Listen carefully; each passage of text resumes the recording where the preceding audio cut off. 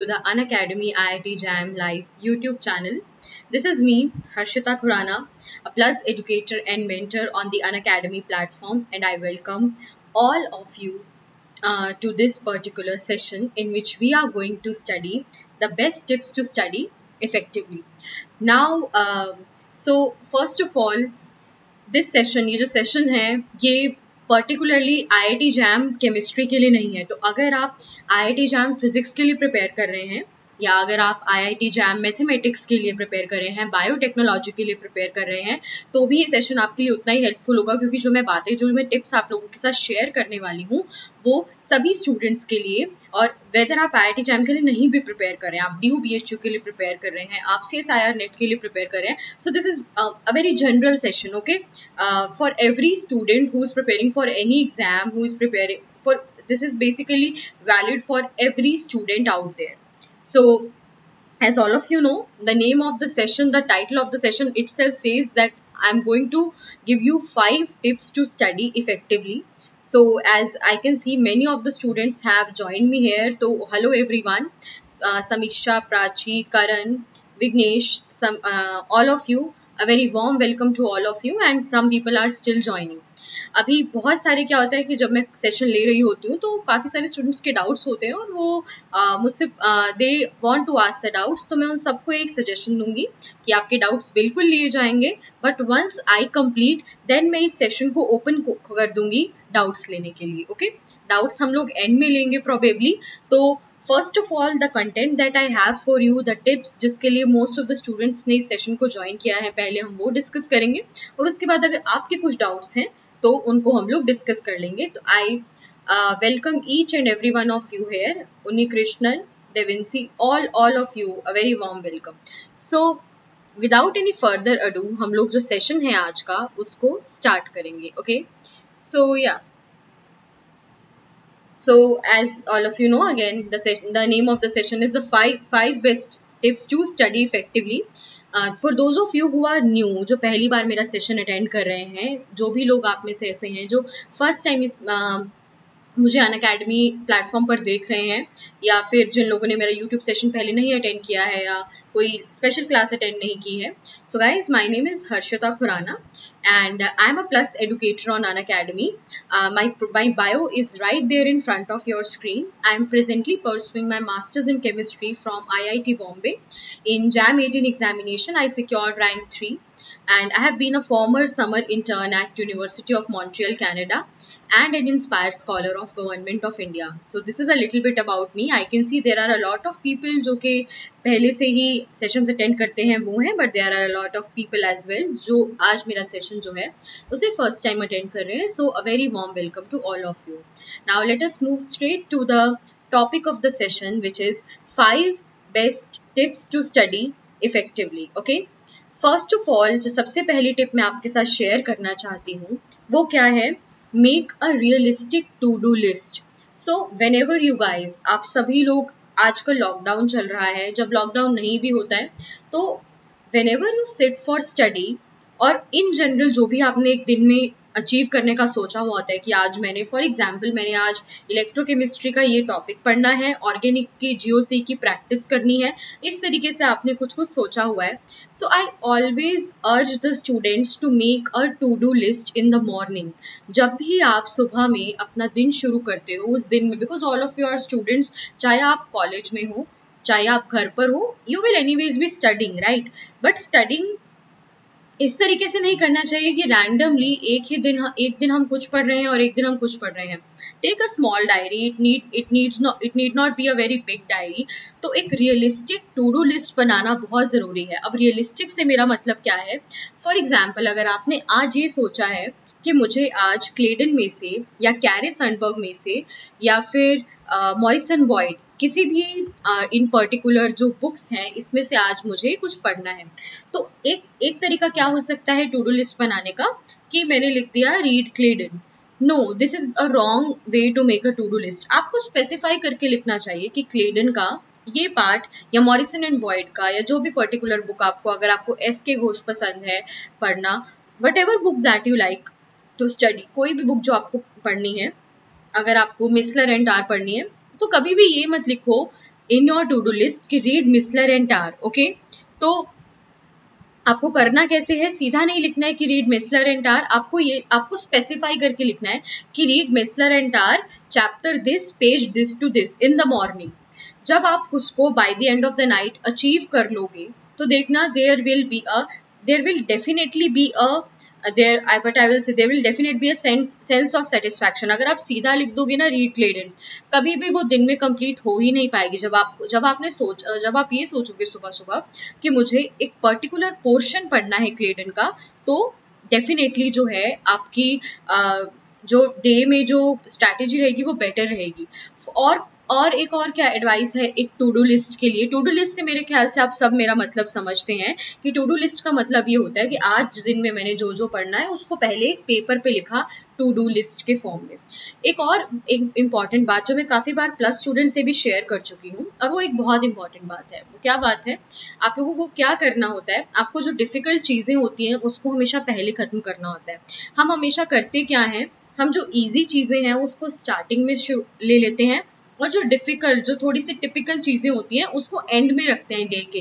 For example कल का पूरा दिन है, कल सैटरडे है, आपको क्या करना है, आपने ये सोचा कि मुझे क्लेडन का ये पार्ट पढ़ना है, मुझे इलेक्ट्रोकेमिस्ट्री के क्वेश्चंस प्रैक्टिस करने हैं, मुझे क्वालिटेटिव इन ऑर्गेनिक एनालिसिस, ये 3 चीजें पढ़नी है कल मुझे। आपने ऐसा कोई टाइम टेबल बनाया, उसमें से आपको क्लेडन पढ़ना थोड़ा मुश्किल लगता है या फिर ये कह लो थोड़ा टफ लगता है एज कम्पेयर टू इलेक्ट्रोकेमिस्ट्री के क्वेश्चन करना या इनऑर्गेनिक एनालिसिस पढ़ना फॉर एग्जाम्पल, और आपने क्या किया, उसे 3rd नंबर पे लिख दिया क्लेडन को पढ़ना, तो डेफिनेटली ये हो ही नहीं पाएगा, ये डेफिनेटली नहीं हो पाएगा, क्योंकि आप क्या करोगे, प्रोक्रेस्टिनेट, उसको डिले करते जाओगे। इसको क्या बोलते हैं, इसको एक बुक है बहुत फेमस ऑथर की, ब्रायन ट्रेसी की, उसमें लिखा गया ईट दैट फ्रॉग्स। फ्रॉग्स का मतलब होता है ईट दैट फ्रॉग्स। फ्रॉग्स का मतलब do the difficult things first, तभी वो टू डू लिस्ट रियलिस्टिक होती है। डिफिकल्ट चीजों को पहले खत्म करो, अगर उनको लास्ट में लिखोगे कि दिन के एंड तक जाते आपका एनर्जी लेवल पहले ही डाउन हो जाता है, तो वो those things will never be achieved. Okay, hello to everyone who is joining right now. ठीक है, तो सबसे पहली जो इंपॉर्टेंट चीज होती है अच्छी स्टडी करने के लिए, वो एक टू डू लिस्ट बनाना होता है कि आज मुझे ये अचीव करना है, उसमें डिफिकल्ट चीजों को पहले लिखना है। ओके, एंड स्पेसिफिक लिखना है कि मुझे इलेक्ट्रोकेमिस्ट्री के इतने क्वेश्चंस करने हैं, मुझे इनऑर्गेनिक एनालिसिस में एनायन एनालिसिस पढ़ना है ग्रुप 2 तक। इस तरीके से be very specific in your to do list. तो एक अच्छी टू डू लिस्ट का मतलब होता है कि वो रियलिस्टिक होना चाहिए। ये नहीं लिख देना, ध्यान से सुनेंगे सभी, कुछ बच्चे क्या करते हैं, ये लिख देते हैं रीड चैप्टर 1 ऑफ क्लेडन। अरे एक चैप्टर एक दिन में नहीं खत्म हो सकता, because it takes a lot of time to understand the language, right. So always right smaller things, ऐसी चीजें जो एक दिन के अंदर आपकी अचीव हो सके। So when ever you make a to do list in the morning, make sure कि आप वो सब चीजें लिखो जो एक दिन के अंदर अचीव भी हो सके। ऐसे नहीं कि कुछ भी लिख दिया, ऐसी चीजें लिख दी जो एक दिन के अंदर हो ही नहीं सकती, तो definitely by the end of the day आपको सिर्फ सैडनेस ही होगी कि मुझसे तो हुआ नहीं। बट उसमें प्रॉब्लम ये थी कि आपने लिखा ही ऐसा था जो एक दिन में हो ही नहीं सकता था। Okay, so always make a realistic to do list, achievable things, difficult things first, ये सब चीजें जो हैं while making a to do list आपको ध्यान रखनी होती हैं। Okay, so this was about making a to do list. अब नेक्स्ट जो है, नेक्स्ट सभी ध्यान से सुनेंगे, नेक्स्ट है अवॉइड डिस्ट्रैक्शंस। तो एक टिप हुई कि टू डू लिस्ट बनानी होती है आपको सुबह सुबह जब पढ़ने बैठते हैं। सेकंड क्या है, और ये सब टिप्स गाइज ऐसी हैं जिन टिप्स ने मुझे पर्सनली बहुत हेल्प किया है to excel in studies, to score good in the exams. मुझे पर्सनली इन सब चीजों ने बहुत हेल्प किया है, so that is why I am sharing all of these things with you. Next is avoid distraction. सी, पहले के टाइम में हम ये कह देते थे कि आप अपना फोन को साइड में रख के पढ़ो, अच्छा रहेगा पढ़ना। बट अभी क्या है ना, अभी मैं आपको ये चीज नहीं कह सकती। क्यों? क्योंकि ऑलमोस्ट सारी लर्निंग तो फोन से हो रही है। देखो, जिन स्टूडेंट्स के पास लैपटॉप है, मैं उनको हमेशा ये सजेस्ट करती हूँ, so those of you who have a laptop with you, make sure कि आप लोग जो है अपने लैपटॉप से पढ़ें, फोन से ना पढ़ें। बट बहुत सारे स्टूडेंट्स ऐसे हैं जो फोन यूज करते हैं पढ़ने के लिए बिकॉज लैपटॉप की अवेलेबिलिटी नहीं है। It's totally fine. उन स्टूडेंट्स के लिए क्या है, देखो आप क्या कर सकते हो, आप फ्लाइट मोड पे तो डाल नहीं सकते, आप फ्लाइट मोड पे डालोगे तो नेट ही नहीं चलेगा। समझ रहे हो मेरी बात? अगर आपने उसको फ्लाइट मोड पर डाल दिया तो इंटरनेट तो चलेगा नहीं, तो हाउ विल यू स्टडी। तो सबसे अच्छा तरीका क्या होता है, जितनी भी एप्स आपके फोन में है, what ever apps you have in your phone, please make sure कि आप उसकी नोटिफिकेशंस ऑफ करके रखो, accept the educational apps. For example, अगर आपने अपने फोन में अनअकैडमी ऐप रखा है तो उसकी नोटिफिकेशंस आप ऑन रखो, कोई प्रॉब्लम नहीं है, क्योंकि उसमें आपको लाइव सेशन की नोटिफिकेशंस आ जाती हैं, कोई स्पेशल क्लास हो रही है उसकी नोटिफिकेशंस आ जाती हैं। तो ये सब चीजें जो है ना, ये बहुत बहुत जरूरी हैं। एप्स की नोटिफिकेशंस, आप सबके पास फोन्स हैं, फोन में ऐप नोटिफिकेशन ऑफ करने का तरीका दिया होता है, आप ऐप में जाओ, टर्न पोस्ट नोटिफिकेशंस ऑफ, ये कर दो, दैट्स इट।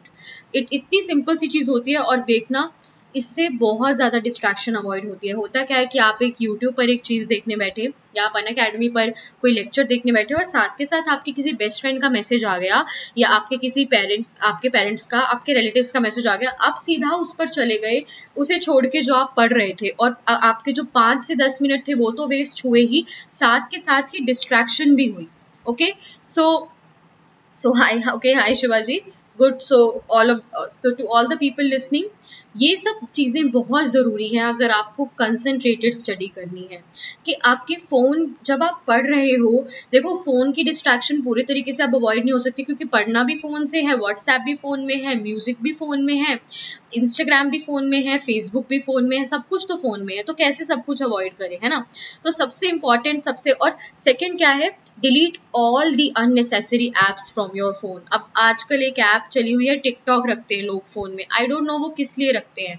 आप एज अ स्टूडेंट, आपको टिकटॉक की कोई नीड नहीं है, राइट। तो मेरा आपको ये सजेशन है कि जितनी भी अननेसेसरी एप्स आपके फोन में है, what ever unnecessary apps are present in your phone, make sure that you delete all of them. ये बहुत जरूरी है, बिकॉज इससे आपको पता भी नहीं चलता है और आपको कितनी ज्यादा डिस्ट्रैक्शन जो है इन एप्स की वजह से आपको मिलती है।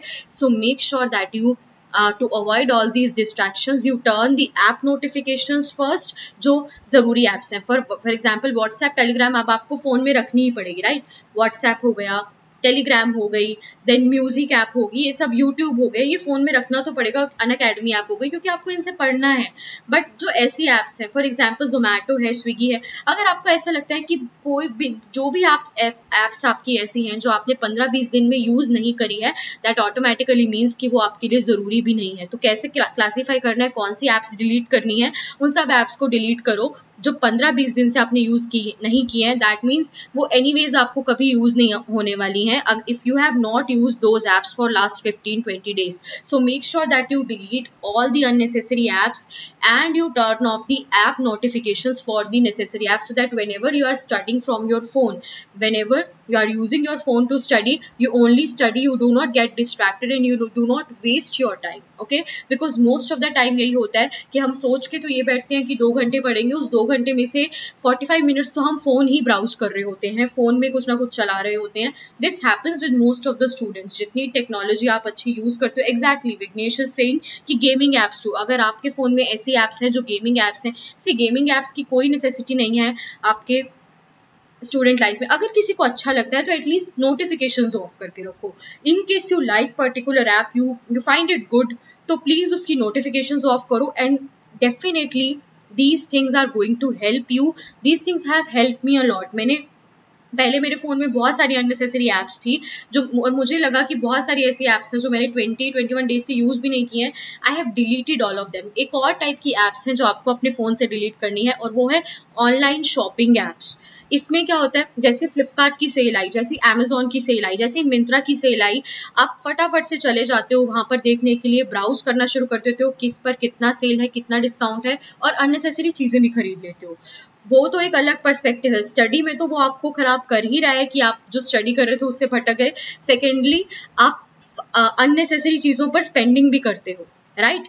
तो जो भी ऐसी एप्स हैं, those apps which are unuseful to you, जिसकी कोई सिग्निफिकेंस नहीं है, प्लीज मेक श्योर कि उन्हें डिलीट करो। हाँ, अगर आपको शॉपिंग करनी है तो अमेजोन की वेबसाइट, जब आपको मन कर रहा है शॉपिंग करने का, कुछ जरूरत है, कोई किसी चीज की नीड है, कोई बुक ऑर्डर करनी है, कोई पीस ऑफ क्लोथिंग ऑर्डर करनी है, तो आप क्या करो, आप अमेजोन की वेबसाइट पे जाके कर लो। नहीं तो फॉर द मोमेंट आप अमेजोन की ऐप डाउनलोड कर लो, फिर बाद में डिलीट कर देना। बट मेक श्योर कि जितनी भी, तो पूरा मेरा कहने का मतलब क्या है, make sure that you delete all the unnecessary apps that are there on your phone, and definitely and turn off the app notifications. Definitely this is going to help you out in the long run. आप खुद देखोगे कि आपकी concentration बहुत increase होगी जब आपके phone में ये एप्स नहीं होंगी, और स्टडी तो बेटर होगी ही।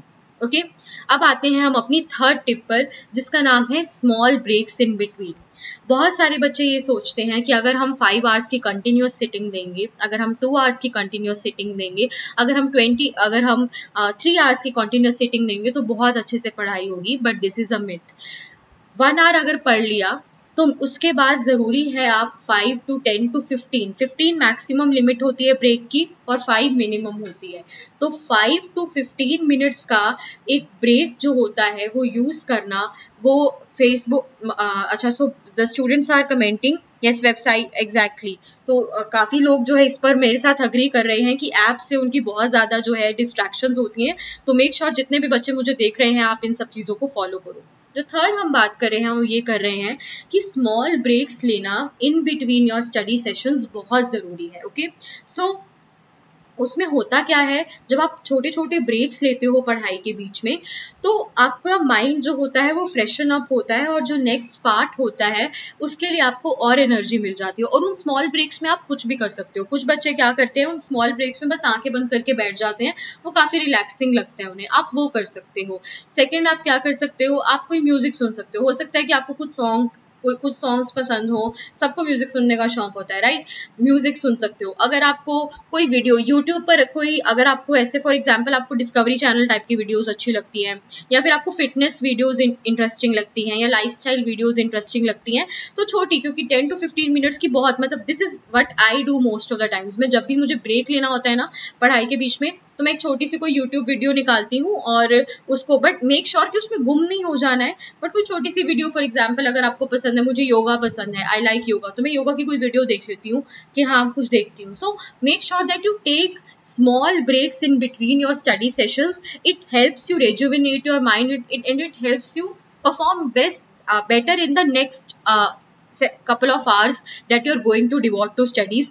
Never. Okay, so Vignesh is saying I do push-ups. Yes, जो भी आपको अच्छा लगता है, whatever thing you like, आप वो कर सकते हो। देखना, it will definitely help you out. Please do not study at a stretch. Do not study कि 2 घंटा 3 घंटा 3.5 घंटा 4 घंटा लगातार आप पढ़े जा रहे हो, वो प्रोडक्टिव नहीं होता है, वो इफेक्टिव स्टडी नहीं होती है। It is very important to take small breaks in between in order to do effective study. Okay, next देखते हैं। नेक्स्ट है, ये वाली जो आपको ये जो बात है, ये आपको थोड़ी सी ऐसे लग सकती है कि ये तो सेशन मैम ने स्टडी इफेक्टिवली के रखा था, बट मैम तो पूरा योगा मेडिटेशन और इन सब में पहुंच गई। But guys, this is one thing जो most of the students ignore करते हैं ड्यूरिंग देयर स्टूडेंट लाइफ। आप खुद सोचो कि आप पूरा दिन अपनी बॉडी से और अपने माइंड से कितना काम ले रहे हो। ठीक है, बॉडी तो चलो आजकल इतना नहीं यूज कर रहे हो तुम लोग, क्योंकि घर में बैठकर पढ़ना होता है, but have you ever thought कि जब आप 4 आवर्स अपने माइंड से काम ले रहे हो, जब 5 आवर्स आप अपने ओके, सो जितने भी लोग अभी प्लीज जितने भी लोग आप क्वेश्चंस कर रहे हो, मैं डेफिनेटली एंड में आपके क्वेश्चंस लूंगी। Just let me complete the 5 tips that I want to give. Okay, मैं एंड में डेफिनेटली आप लोगों के क्वेश्चंस लूंगी। नेक्स्ट क्या होता है कि योगा, तो होता क्या है कि you are studying for 4 hours, you are studying for 5 hours, और पूरा दिन फोन पर हो, व्हाट्सएप मैसेजिंग कर रहे हो, टेलीग्राम पर क्वेश्चन सॉल्व कर रहे हो, सब कुछ कर रहे हो। This mind gets tired. Okay, ये जो माइंड होता है ना, हम इससे काम बहुत सारा लेते हैं, बट इसको नरिश करने के लिए कुछ भी नहीं देते। सिर्फ खाना खाना इंपॉर्टेंट नहीं होता है। आप ये सोच रहे होंगे कि मैं तो न्यूट्रिशियस खाना खाता हूँ, मैं पूरा 3 टाइम खाना भी खाता हूँ, मैं फ्रूट्स भी खाता हूँ, मैं दूध भी लेता हूँ, तो मैं अपनी बॉडी के लिए सब कुछ कर रहा हूँ। नो, ये मिथ है। खाना खाना, having a meal is only a part of it. आप खुद सोच के देखो कि पूरा दिन में what do you take all the work from this mind of yours and what do you do to nourish it। आप इसको अच्छा चलाने के लिए आप इसके लिए करते क्या हो? आई डोंट थिंक बहुत सारे बच्चे इस चीज को अग्री करेंगे कि आप ये सब जो है कि आप ये लोग ये सब फॉलो करते हो, but guys this really helps you a lot. Mind से जितना काम लेते हो उतना ही इम्पॉर्टेंट है माइंड को नरिश करना भी। तो आपको कुछ बहुत बड़ा नहीं करना है। योगा करो, योगा में एक स्पेसिफिक चीज होती है, प्राणायाम से माइंड को बहुत हेल्प मिलती है। There are a lot of प्राणायाम जो मैं खुद भी करती हूँ and I really find them helpful. आप मेडिटेट कर सकते हो। अब बहुत सारे बच्चों को ये लगता है कि कौन से प्राणायाम करें, क्या करें, तो यूट्यूब की हेल्प आप ले सकते हो। यूट्यूब पे आप सर्च करोगे कि प्राणायाम्स फॉर कंसंट्रेशन, सिर्फ इतना सा सर्च करना है आपको, प्राणायाम्स for concentration.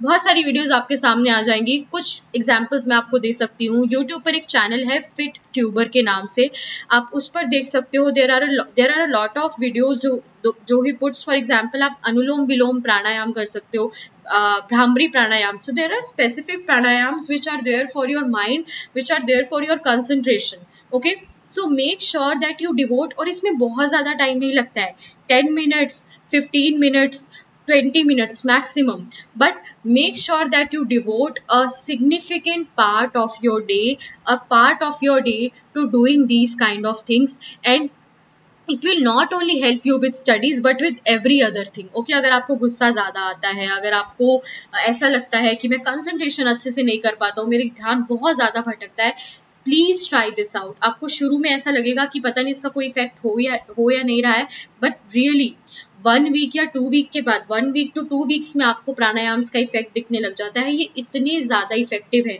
So put your phone aside for some time. दिन में कुछ टाइम जरूर ऐसा रखो जिसमें आप अपना फोन साइड में रखो और and nourish your mind, sit and don't do anything, just meditate for 5 to 7 minutes। किसी भगवान को मानते हो and it really helps. If you believe in any God, मैं ये नहीं कह रही किसी पर्टिकुलर गॉड, किसी जिसको भी आप मानते हो अपने मन में, so just remember them, sit quietly and guys these things will definitely help you out। बहुत इफेक्टिव होती है ये कंसंट्रेशन इंक्रीज करने में। आपको क्लैरिटी मिलती है माइंड की कि मुझे क्या करना है अपनी लाइफ में। रियली बहुत हेल्प करती हैं ये सब चीज़ें। सिर्फ यूट्यूब वीडियोस देखने से और मोटिवेशनल स्पीकर्स को सुनने से कुछ नहीं होता है, प्रैक्टिकली करनी भी पड़ती हैं चीज़ें, और ये उन सब में से।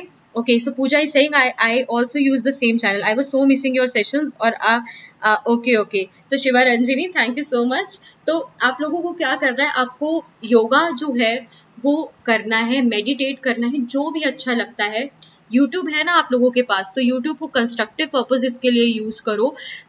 Try finding out different. तो आपको कुछ नहीं करना, yoga for mind, प्राणायाम्स for concentration, meditation, थोड़ा सर्च करो, थोड़ा सा ब्राउज करो, देखना बहुत अच्छी चीजें मिलेंगी and really all these things will be of a great help to you. Okay, so 4th tip मेरी ये थी कि do something to nourish your mind, do something to nourish your body, only then you can take work out of this mind, you can take productive work out of your mind, and only then you can study effectively if your mind will be nourished। okay, last जो चीज मैं आप लोगों के साथ discuss करना चाहती हूँ, इस बात को मैं बहुत बार अपनी स्पेशल क्लासेस में भी बोलती हूँ, इस बात को मैं बहुत बार अपनी प्लस कोर्सेज में भी बोलती हूँ और यहाँ पर भी बोल रही हूँ। गाइज, इस समय ना टेक्नोलॉजी का टाइम है। आप देखोगे यूट्यूब पर इतना कंटेंट अवेलेबल है, इतना ऑनलाइन कंटेंट अवेलेबल है, इतने असाइनमेंट्स अवेलेबल हैं।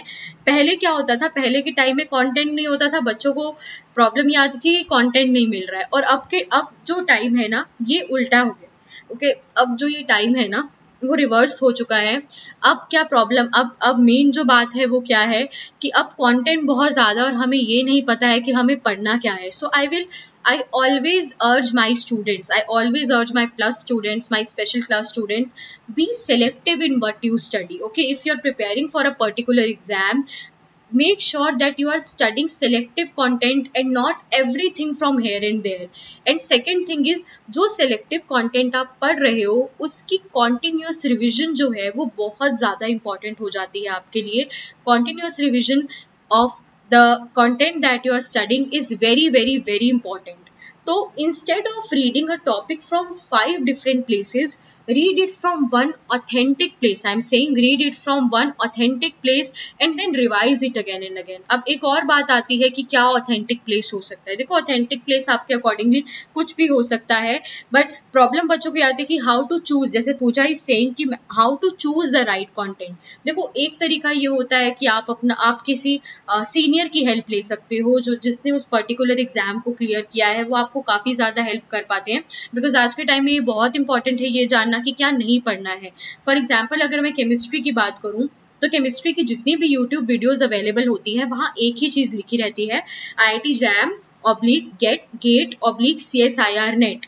अब ये सबसे बड़ी प्रॉब्लम है कि IIT-JAM वाले बच्चे के लिए सबसे बड़ी प्रॉब्लम ये है कि उनको ये पता नहीं चलता है कि उसे इसमें से कौन सा पोर्शन करना है और कौन सा छोड़ना है, क्योंकि IIT-JAM में जो चीज़ें रिक्वायर्ड हैं, सॉरी CSIR नेट और गेट में जो चीज़ें रिक्वायर्ड है उसमें से बहुत सारी चीज़ें IIT-JAM में रिक्वायर्ड है ही नहीं, और हम उनको पढ़ते हैं और IIT-JAM के लिए जो रिक्वायर्ड चीज़ होती है उनको वो छूट जाती है जो एक्चुअल में पढ़नी थी.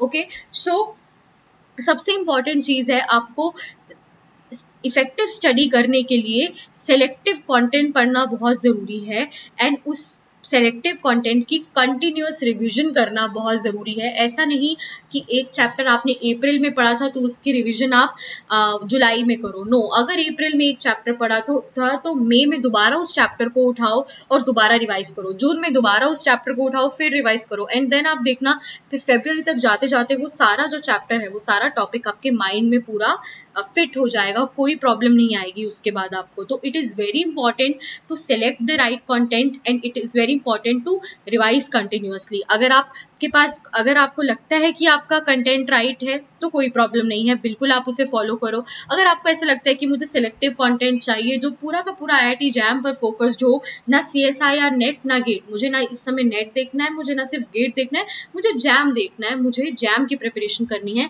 तो I invite all of you to my plus courses on Unacademy. आप प्लस कोर्सेज चेक कर सकते हो मेरी Unacademy प्रोफाइल पर जाकर. मैं पूरे स्ट्रक्चर्ड कोर्सेज लेती हूँ. You can use my code HK90 जिससे आपको 10% ऑफ मिल जाएगा, प्लस 1-to-1 गाइडेंस मिलेगी मेरी तरफ से. अगर आपको और जानना है प्लस कोर्सेज के बारे में, so this is the contact number जिस पर आप मुझे मैसेज कर सकते हो. और टेलीग्राम ग्रुप और चैनल का नेम भी आपकी स्क्रीन पर है, हर्षिता कैपिटल के _IITB. आप इस पर्टिकुलर इसी नाम से एक टेलीग्राम पर ग्रुप है और इसी नाम पर चैनल है. तो जितने भी यूट्यूब सेशंस मैं करती हूँ, जितने भी फ्री लाइव क्लासेस मैं लेती हूँ, मैं उन सब की नोटिफिकेशन यहाँ सेंड करती हूँ. तो मेक श्योर आप इन ग्रुप और चैनल में हो तो सो दैट आप कोई भी नोटिफिकेशंस जो हैं वो मेरी तरफ से आप लोग मिस नहीं करोगे. आप सभी जो सेशंस हैं उनको अटेंड कर पाओ, जो फ्री सेशंस भी होते हैं आप उनको भी अटेंड कर पाओ. सो कि IIT-JAM लर्न इज आस्किंग क्या जनवरी तक? यस, जनवरी तक मैं सभी चैप्टर्स कंप्लीट करूंगी. कोऑर्डिनेशन में कंप्लीट कर चुकी हूँ, GOC में कंप्लीट कर चुकी हूँ. जो चैप्टर्स कंप्लीट हो गए हैं उनके रिकॉर्डेड वर्जन्स आपको अवेलेबल हैं. तो गाइज, जो 5 टिप्स थी एक बार मैं दोबारा से आप लोगों के लिए रिकॉल करना चाहती हूँ. वो 5 टिप्स क्या थी? सबसे पहली टिप की जो हमने बात की वो ये थी कि रियलिस्टिक टू डू लिस्ट बनानी है. सेकंड क्या है? सब डिस्ट्रैक्शंस को अवॉइड करना है, फ़ोन को ध्यान से यूज़ करना है. थर्ड था कि आप कुछ स्मॉल ब्रेक्स लेने हैं बीच बीच में, वो बहुत ज़रूरी है. फोर्थ क्या है? आपको योगा, प्राणायाम या मेडिटेशन करनी है in order to nourish your mind. And fifth is you have to do selective content and continuous revision of that selective content in order to ace the IIT-JAM examination. Okay, so now I'm declaring the session open to questions and I will take your questions. So IIT-JAM Learn is asking कि so Shankar Prasad Giri is asking, okay ma'am WhatsApp status कैसे avoid करें? देखो, WhatsApp status avoid करने का simple सा reason है कि WhatsApp status देखो ही मत. It is as simple as that. ठीक है, देखो ही मत. जब देखोगे नहीं तो वो भी नहीं होगा, तो उसकी तो कोई नोटिफिकेशन भी नहीं आती, वो तो आप खुद ही चले जाते हो देखने के लिए. So it's as simple as that. Do not see that. Okay, कोई जरूरत नहीं है उसे देखने की, सो नहीं देखोगे. Okay, so how much time should be given per day to study for qualifying 2021 jam? It depends from person to person. Some people are very sharp, उनको एक बारी में समझ में आ जाता है. कुछ लोगों को थोड़ा time, I am a little slow learner, मुझे थोड़ा टाइम लगता है समझने में, तो मैं थोड़ा ज़्यादा टाइम देती हूँ.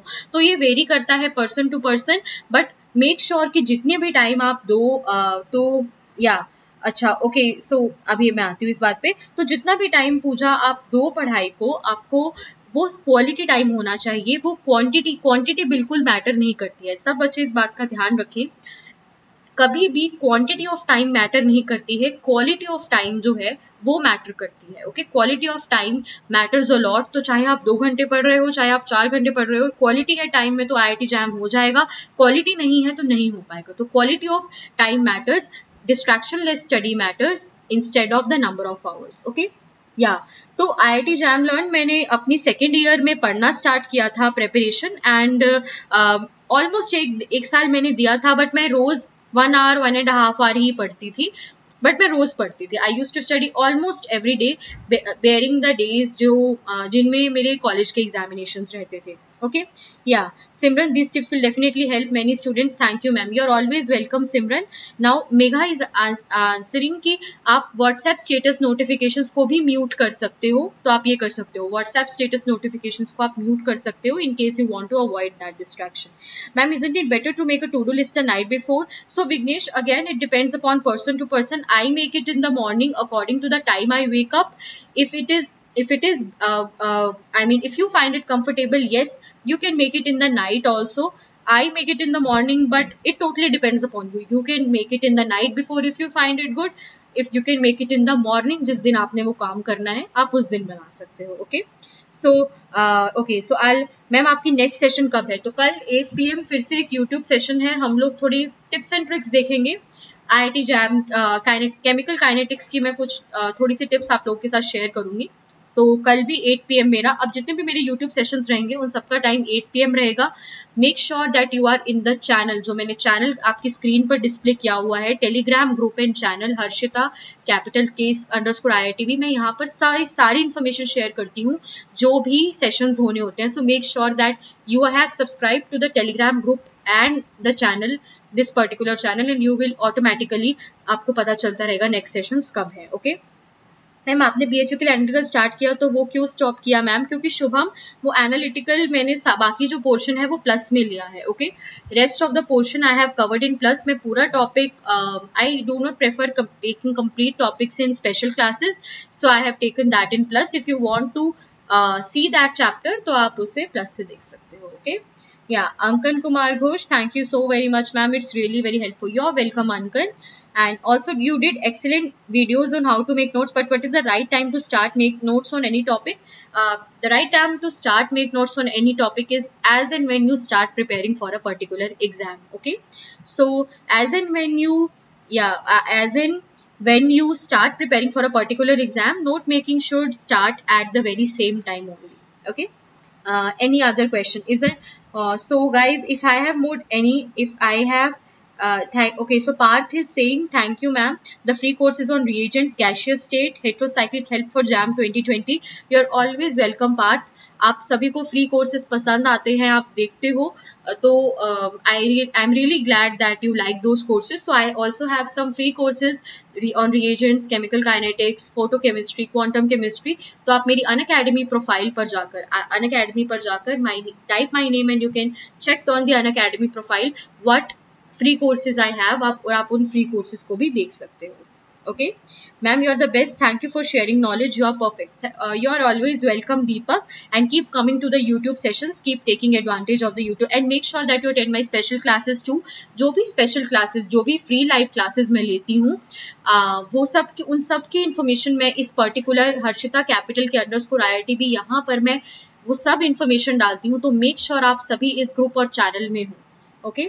Yeah, Yashita, thanks a lot ma'am for these effective tips. You are always welcome Yashita. You are welcome Shivam. And so yeah, what about MSc entrance in chemistry? How should I proceed? देखो MSc entrance in chemistry के लिए मैं हमेशा बताती हूँ, आपको practice बहुत ज़्यादा करनी होती है। So make sure that you are practicing the previous year questions correctly.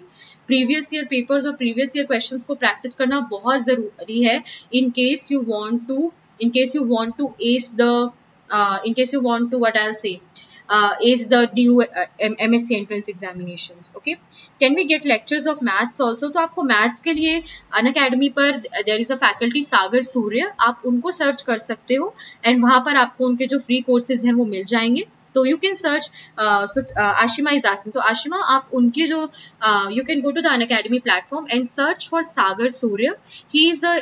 He teaches mathematics for IIT JAM and definitely his courses will be helpful to you. Okay, yeah, So for IIT-JAM, for JAM at one time, one should start giving mock test series. So अगर मैं mock test series की बात करती हूँ guys, तो October is the right time to start giving mock test series. Okay, mock test series को start करने का time जो है perfect time है वो October है.